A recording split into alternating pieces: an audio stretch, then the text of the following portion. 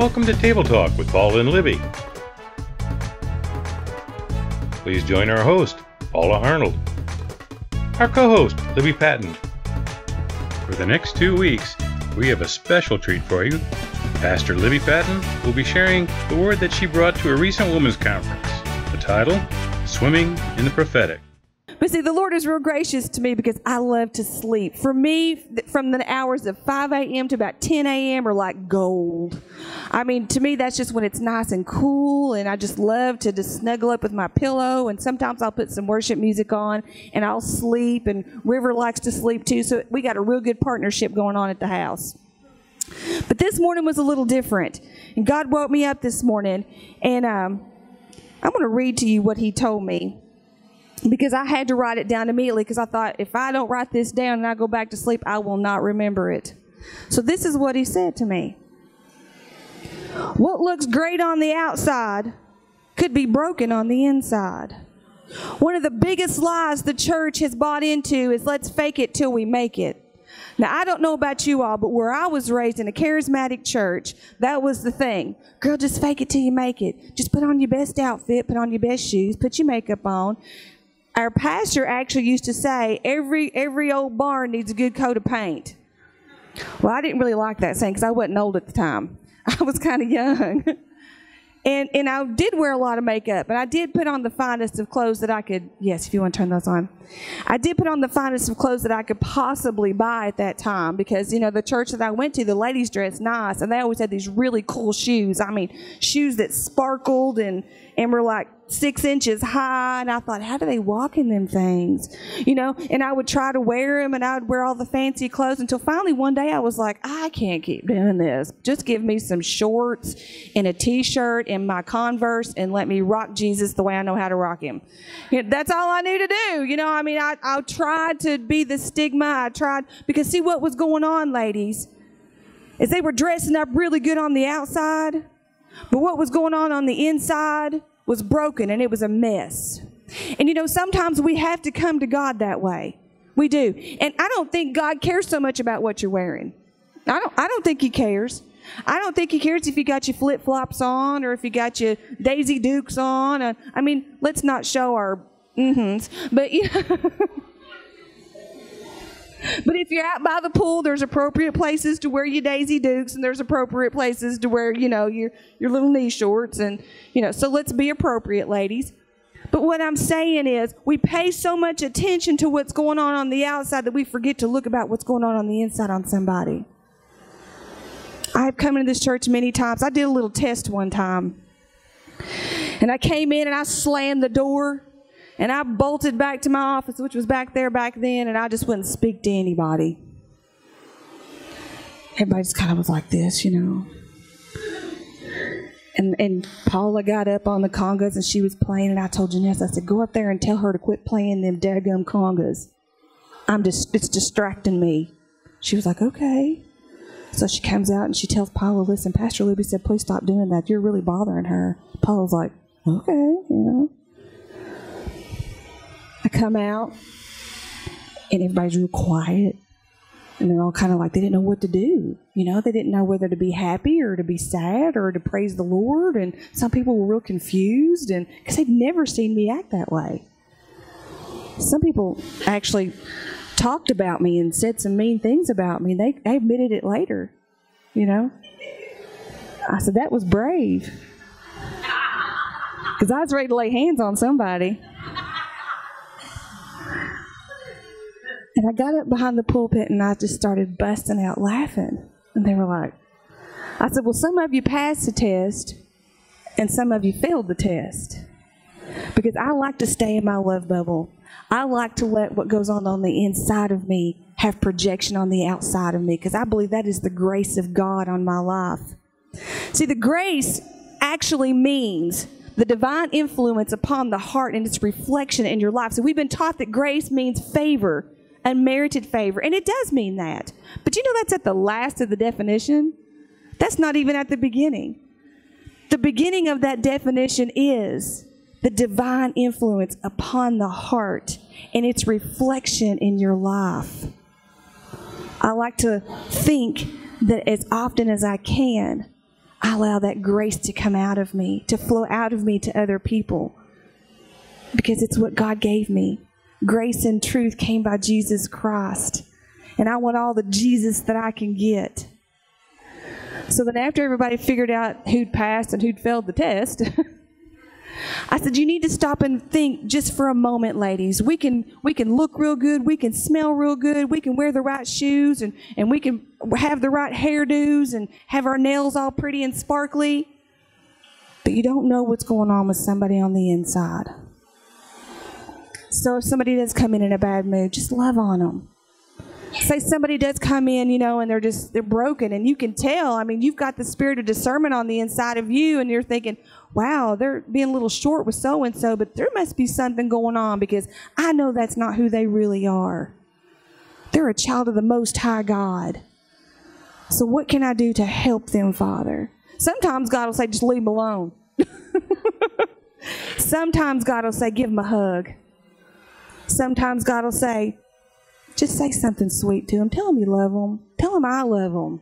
Because they might not hear that enough.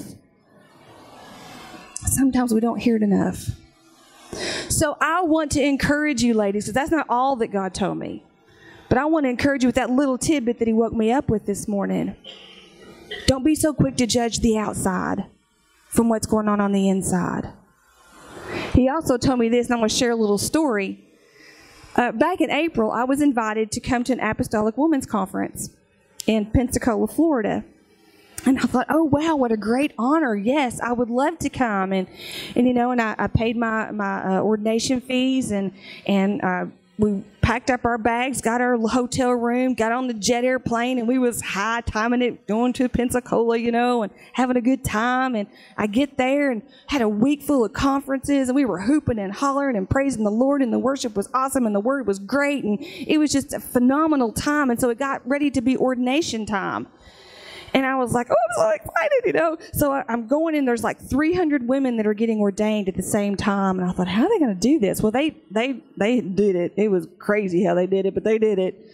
So I was waiting patiently for the apostles to come and to lay their hands on me. I was so excited. I was thinking, God's going to say something miraculous to me. It's just going to floor me. I'm going to be laid out in the Spirit, and I'm just going to get all this revelation, and it's going to be life-changing for me. And here He comes, and He lays His hands on me, and He spoke a word in tongues, and then He moves away. And I'm standing there. Hello? God. I thought, okay, did I miss the boat? So I just go down on my knees, and I'm just sitting there, and I put my hands on the floor, and I said, Lord, what happened? And He spoke this to me. And I was like, He said, not everything that glitters is gold. I said, God, that's a secular saying. Really? How many of y'all talk to God like that? I mean, am I the only one? I'm like, you didn't even say that. Somebody else said, Shakespeare said that. Come on, Lord.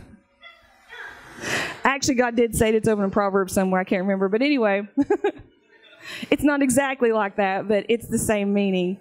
Because, Shakespeare didn't get that. That wasn't an original thought. People don't have original thoughts. It's all God thoughts if it's good. And I was thinking, okay. So I just kind of, was looking around, and all the other ladies were laid out, and some were, Holy Ghost in it and rolling around, and I'm just kind of like, do something, I mean, throw me back or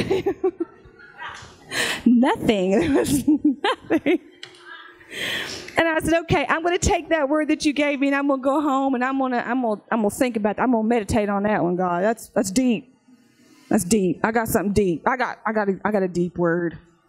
So I go home, and I go back to the hotel or the condominium, and I'm sitting there, and my little feet are propped up on the thing, and I'm listening to the ocean, and I'm like, so what about this glitter and gold thing, Lord? What are you trying to tell me here?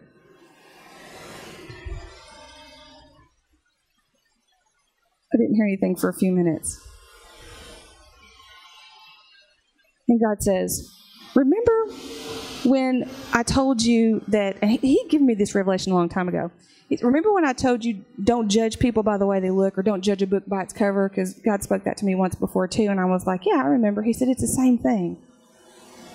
You can be real sparkly on the outside, but be real dull on the inside.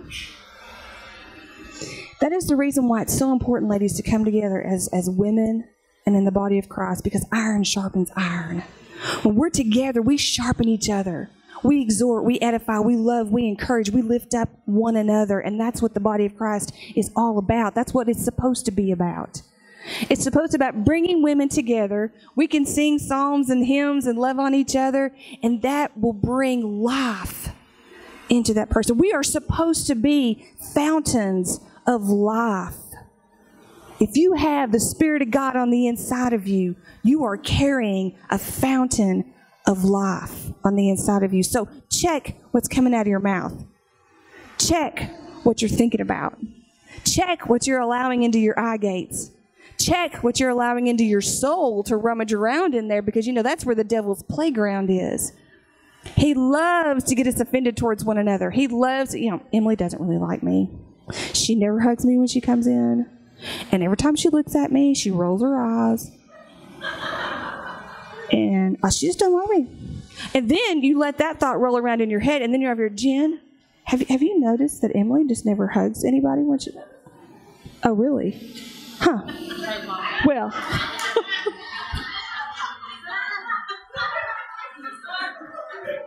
That's a good response, though, because a lot of times the sister will say, I've noticed that, and she never hugs me either. I wonder if something's wrong with her. I mean, we don't go there here, but there has been times when the enemy will play tricks on your soul to make you think that somebody's offended towards you, and they're really not. They're just going through a hard time. They're just having a bad day. Their kids are acting crazy. Their husband's an idiot. I mean, oh, did I say that out loud? I'm sorry. Scratch that. That's not true. And they just can't seem to get their thoughts together. And that's when I walk over to Emily and say, Emily, I love you. You're my girl. Come here. Give me some love. Broke that thing just like that. Because more than likely what's going on here is the enemy wants to stop a God partnership here. God has a work for me and Em to do, and the enemy doesn't want it to come forth. So he will feed me lies, and he will make me think that she doesn't love me, when in all actuality she's probably thinking, wow, I'm so excited that Libby wants to actually, do something together. This is so great. We're going to have so much fun. And, I don't know until I ask her. I don't know until I approach her. I don't know until I go and love on her. What's in her heart? Get to know the people around you. Get to know them. Reach out to them. The ministries of Paula Arnold are pleased to host the Kentucky Capitol Rotunda Prayer Conference.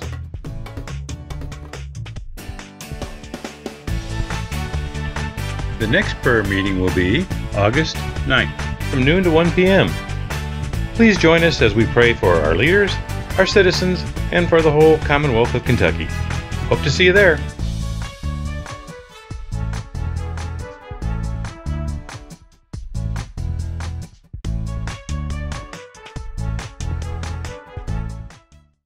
If we can believe, if we can buy into the fact that whatever crosses our lips is a fountain of life, then that means that we are feeding eternal life into one another. That's God's word. That's God's word. Anything contrary to that does not bring life. It can bring confusion, and it can bring strife and division, and that's not who we are. So put a watch upon your tongue.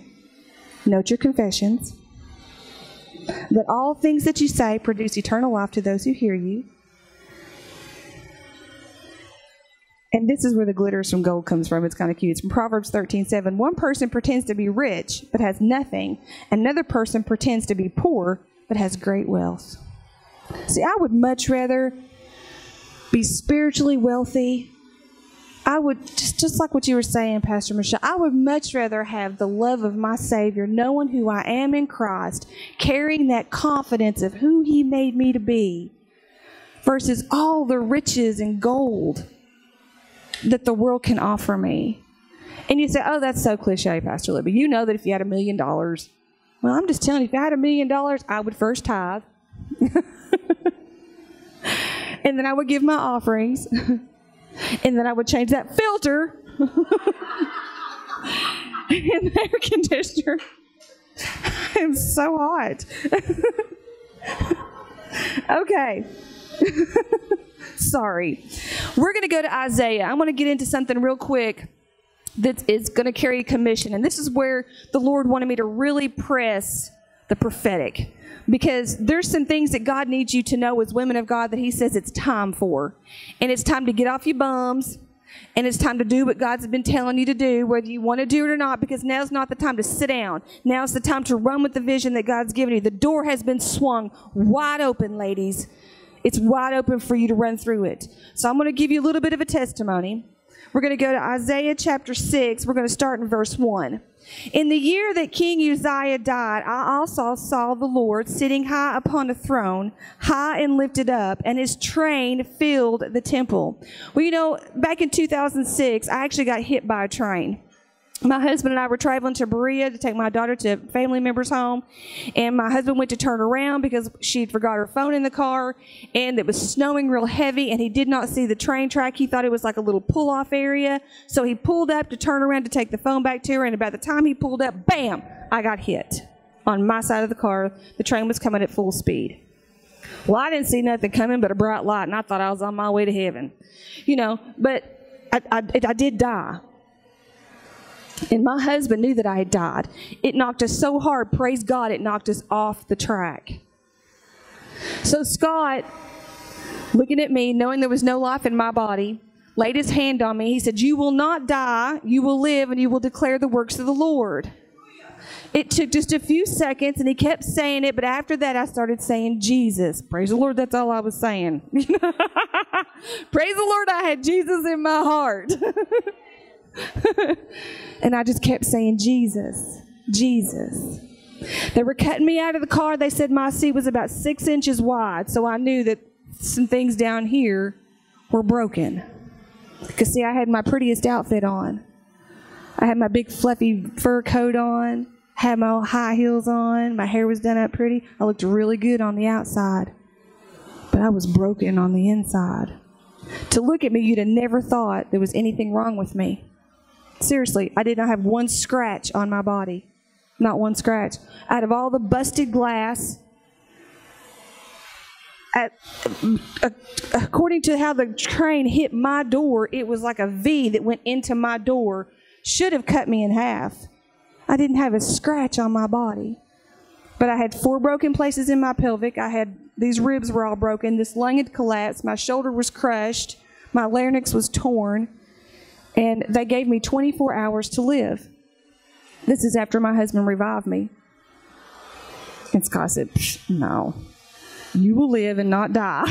You ain't leaving me here with these kids." You know. So they took me to the emergency room in Berea. My condition was too severe for them to handle me there, so they did inflate my lung. They did run a tube through my lung. And Scott said the whole time that you were on the gurney, he said, "You just kept saying Jesus. You just kept saying Jesus." And I can remember hearing everything that was going on around me, but I couldn't see anything because I had been knocked temporarily blind. There was a little knot on the side of my head right here where it hit my temple. So I was temporarily blind, and I could hear everything, but I couldn't see anything. And I just kept saying Jesus. Scott said it was the most inspiring thing I'd ever heard in my life. He said, "You never stop saying Jesus." He said when they were putting that chest tube, and he said it literally looked like they were going to bring you off the table trying to get that tube in between those broken ribs. He said, "You just kept saying Jesus," because they couldn't give me any pain medication. They didn't know how severe my brain trauma was. So then they decided they're going to fly me to Lexington because they can't treat me there. So they fly me to Lexington. I get there. They immediately put me in ICU, and they tell my husband she has 24 hours. The way her larynx is torn, if any other fluids like blood or mucus get down in behind there, she could die instantly. Scott said, "No, she will live and not die, and she will declare the works of the Lord." He sat by my bed the whole time and read the word to me. I was in and out of consciousness. I could hear, every now and then, I could hear him saying things, and they went ahead and sedated me. My pastor at the time came in. He spoke life over me. They finally put me in another room. I did make it through the 24 hours. I got out of ICU after 1 day. They put me in another room. And when I got to that room, here come the team of doctors to tell me everything that I was never going to be able to do again. I was like, okay. So I'm kind of in and out, and they're saying, okay, she's got a broken this and broken that, and it'll be, probably a year of therapy, and she'll be in a wheelchair for a while. And Scott just listened, and I just kind of half listened. And as they left the room, Scott said, what do you think about all that? I said, I don't think nothing about it. Scott said, I'm calling our prayer team. And I said, okay. So we called the prayer team. I had somebody in my room 24/7 reading the word to me, speaking the word to me, singing over me, dancing over me for the entire 11 days that I was there. Finally, after the 11th day, they were like, look, we don't know what's going on. We knew what was going on. But we're going to have to send you home. And I was like, that's okay.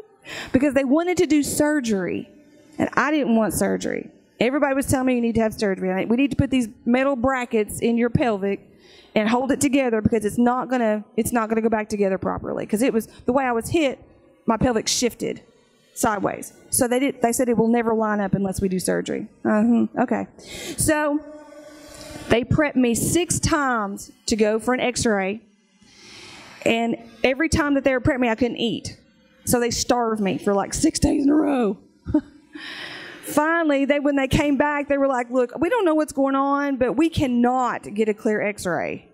But my husband, the day they said they were going to start doing that, he said, do you want surgery? I said, no, God doesn't want me to have surgery. I don't want any metal in my butt. I got to travel, and I don't want to be setting every alarm off from here to Mexico and having to explain, yeah, I got screws in my butt, and, I don't want to do that. That's not what needs to happen. So he said, all right. So my husband's kind of funny. So he lays his hands on me. He says, sprinkle, sprinkle, sprinkle, sprinkle. And I was like, what are you doing? He said, I'm sprinkling Holy Ghost dust, angel dust all over you. He said, in the name of Jesus, Holy Ghost, you take care of that pelvic. So every time they would get an X-ray, it was all cloudy.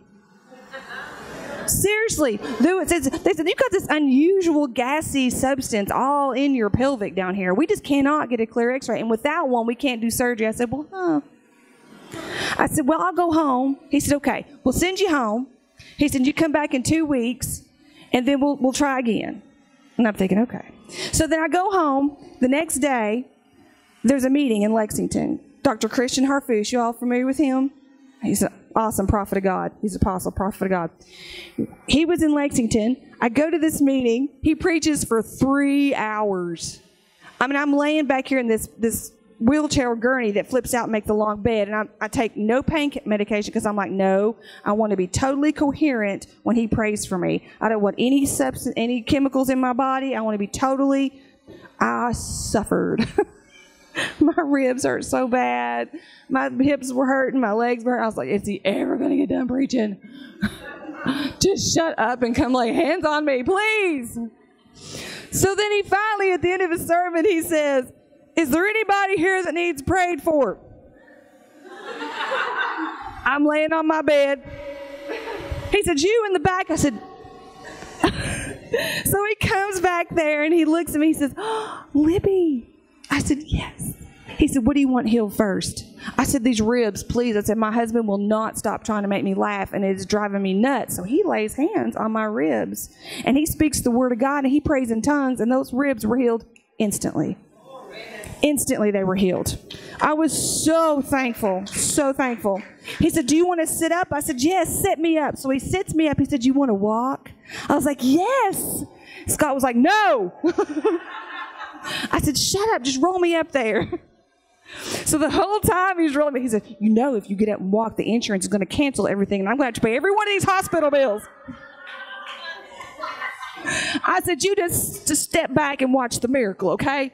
So he was like, I'm telling you, woman. I said, just help me up there. So he gets me up there, and Dr. Christian is standing at the top. There's about 3 steps that you have to come up to the podium. And I'm at the bottom of them, and he reaches his hand down to me. And when he did that, I felt like it was Jesus himself saying, come on, let's do this.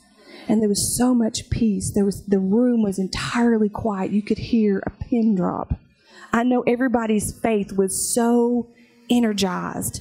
They were just hanging on a miracle that was getting ready to happen. And when he laid his hand down to me, I just grabbed his hand and I just went right on up them steps.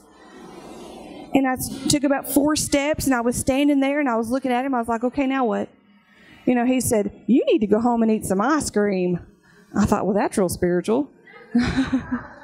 But that's what he said to me. Because, see, it's not always about this is God.